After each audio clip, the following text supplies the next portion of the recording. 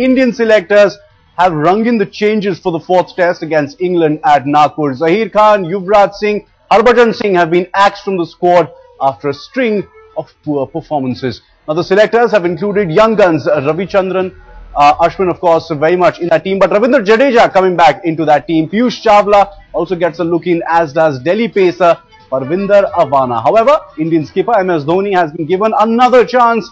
Sachin Tendulkar, Virender, Sehwag, Gautam, Gambhir have also retained their places as far as the test matches go, despite being under pressure. No Viru, remember, he is not available for the T20s. Now spin twins Pragyan Ojha, Ashwin have been retained as well. Ishant Sharma, Virat Kohli and Cheteshwar Pujara also hold on to their places in the Indian team. I don't want to comment about the selection. Nobody is happy when you lose. Nobody is happy, but after all, it is a sport. Times you win, times you lose. Which is we are looking into the reason how we can improve. What are the deficiencies? We are looking into the lengthy discussion, and we are working on it. Definitely, nobody is happy if you lose. Nobody is happy. I don't want to comment about the selection. Nobody is happy when you lose. Nobody is happy, but after all, it is a sport. Times you win, times you lose. Which is we are looking into the reason how we can improve. What are the deficiencies? We are looking into the lengthy discussion, and we are working on it. Definitely, nobody is happy if you lose. Nobody is happy. Headlines say Shumon Ray now joins us. Also joining us is sports editor Aaj Tak Vikrant Gupta. Shumon, want to come to you first up. Just break down this current situation for us. The team as it stands. Yes, changes brought in a little too late perhaps, but can we expect this to hold on going ahead in the next series, perhaps in the next test match, and what's lined up ahead?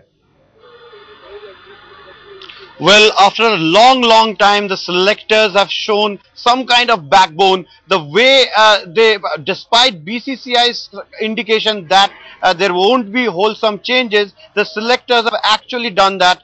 Three big names dropped, and also putting the other senior players into the radar, including the captain. That's a big turnaround from the selectors. And this selectors, I believe, that believes in perform or perish.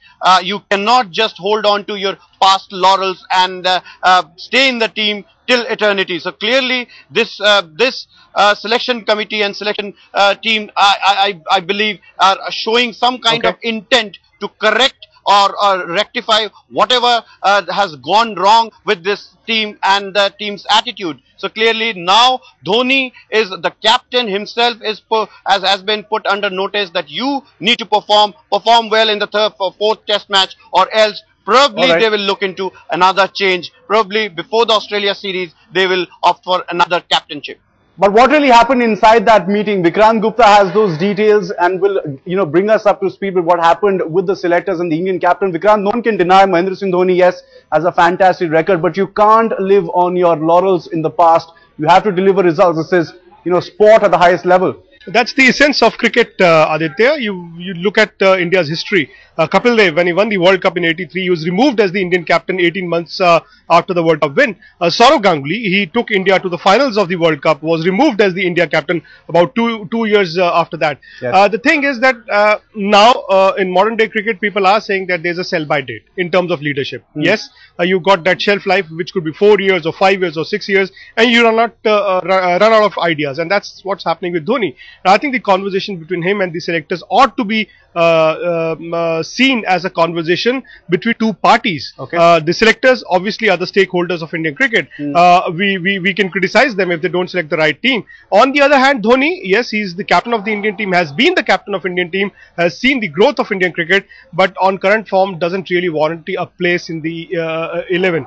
So if it doesn't warrant a place in the 11, his captaincy will also be under threat. If the Indian team had been winning and Dhoni had not been scoring runs, you would have still said okay. But if India lose in Nagpur, God forbid, Dhoni would maybe have to go before the Australia series. Maybe he'll be in the 11 still, but his captaincy will not remain with him. But where is the alternative? We'll speak to Vikrant and Shumon about that. Who is likely to take that place if Mahendra Singh Dhoni needs to be axed?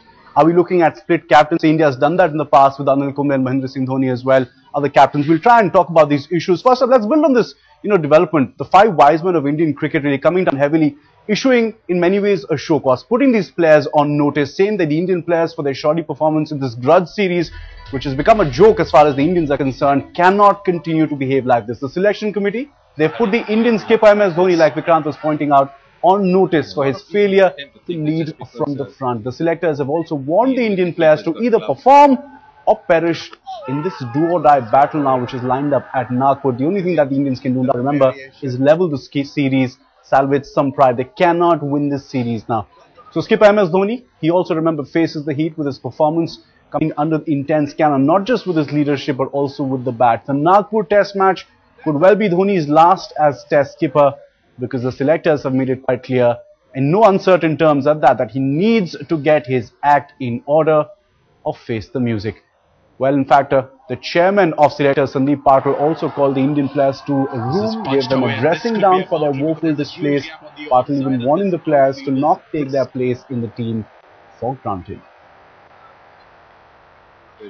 As a leader, I think, this is a challenge that's thrown up to me or towards me. It's always good to lead a side, when they are doing really well, everybody is performing, and, leading a side is all about when the team is not doing well, you try to gel the team together, back the youngsters, back the senior guys, try to move in the right direction, because the easiest thing for me to do right now is to say, I'll quit captainship and, be part of the side, because, that's like running away from a responsibility that's upon you to do. Of course, there are others who will decide.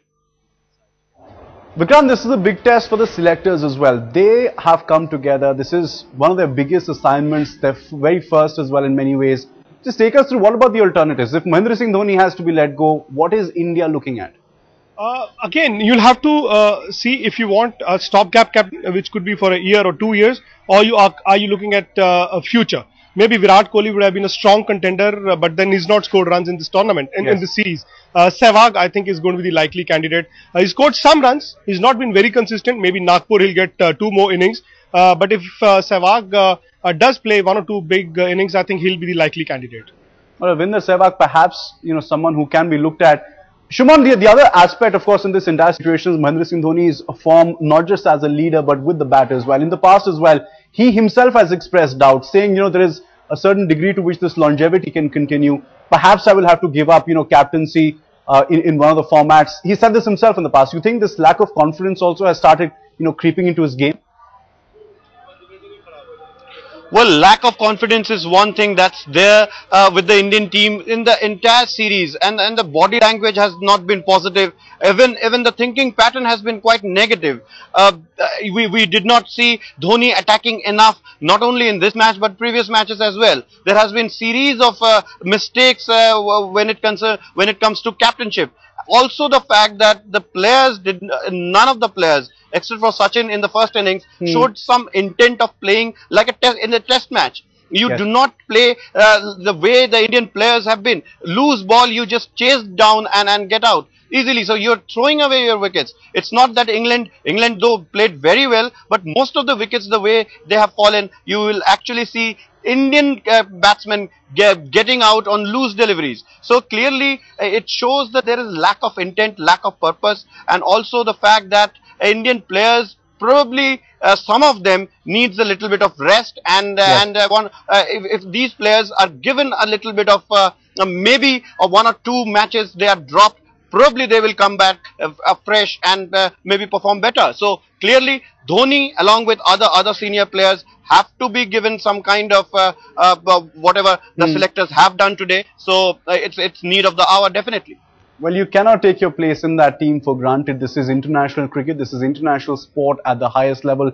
Lack of intent, always very important, as far as Shuman is pointing out there as well.